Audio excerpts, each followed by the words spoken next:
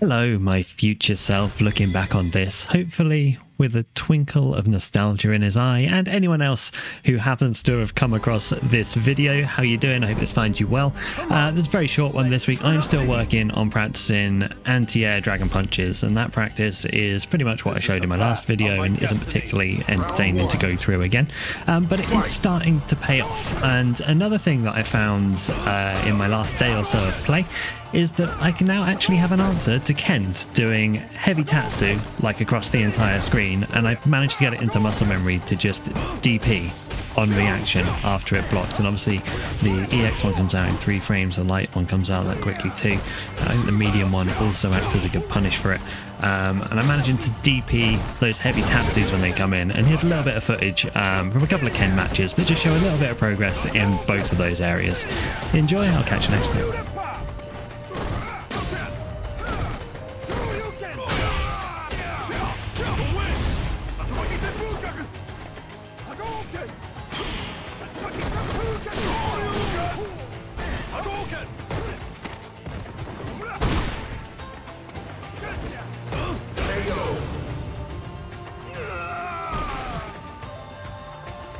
Good.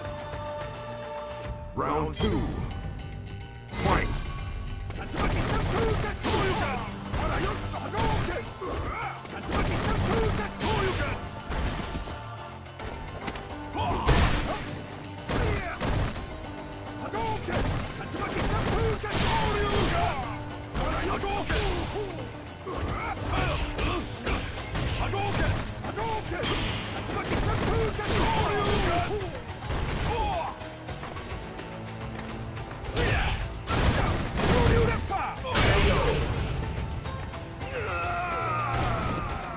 Round 1. Fight.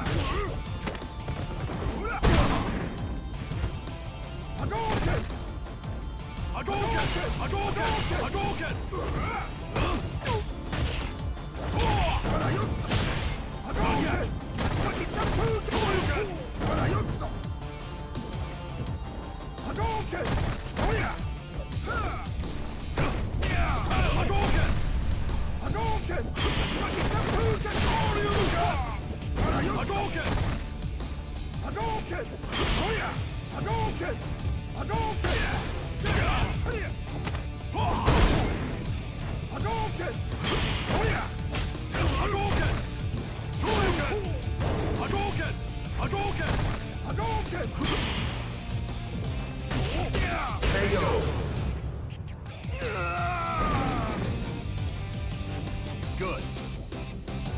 Round 2. Fight. Shoryuken! Hadouken! Hadouken! Hadouken! Shoryuken!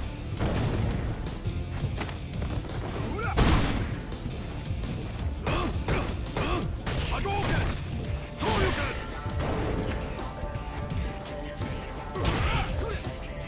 Hadouken! Hadouken!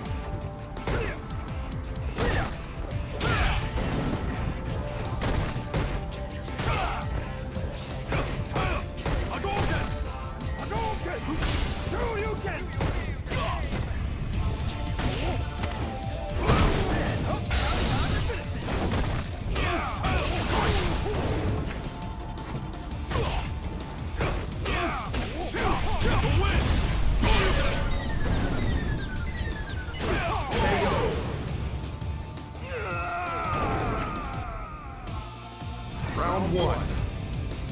Fight! Hadouken! Hadouken! Hadouken! Hadouken! Hadouken!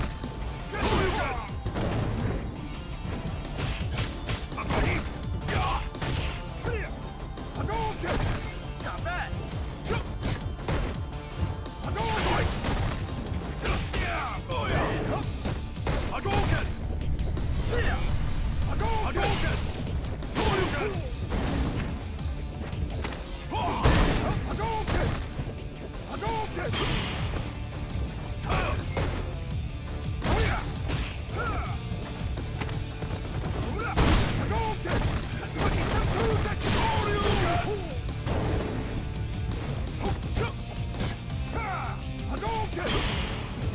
Hadouken! Hadouken! Oh yeah! Hadouken! Shoryuken!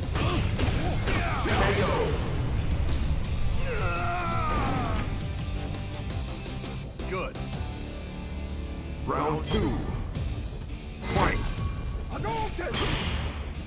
Oh yeah! Got that? Oh yeah!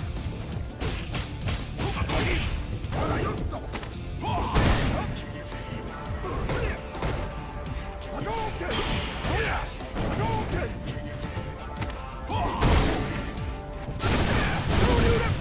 Hadouken! Hadouken!